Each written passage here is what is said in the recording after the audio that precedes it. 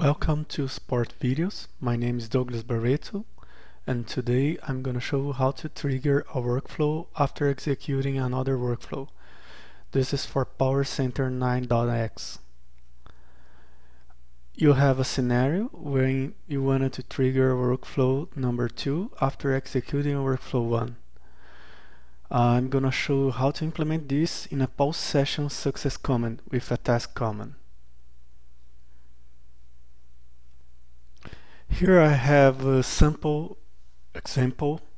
I have a small workflow with a session, and my mapping is just a source qualifier and a target file.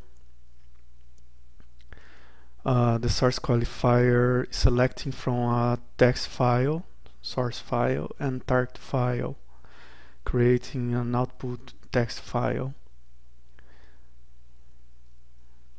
My second workflow has the same structure and have a source qualifier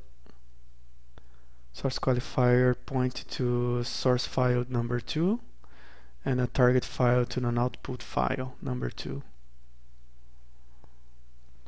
Then in task developer, I created a task command, and in commands I entered this pmcmd start workflow command, like pmcmd start workflow, integration service name, the domain name, the user and password, user domain, and the workflow name, in this case my second workflow.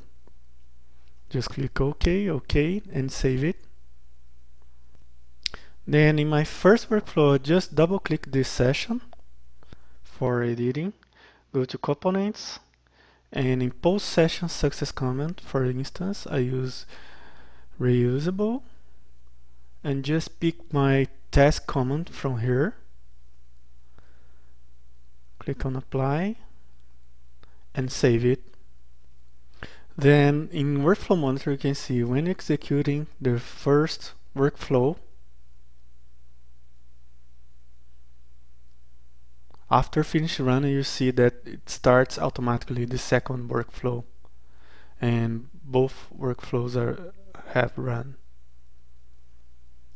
So for implementing this scenario, you have to create a task type command in the task developer. Use the pmcmd start workflow in the task command like this, using pmcmd start workflow, integration services, domain name, user password, user domain, workflow name, and use this task in post session command. Any feedbacks, please write to supportvideos@informatica.com or in Twitter, twitter.com/infasupport. Thank you.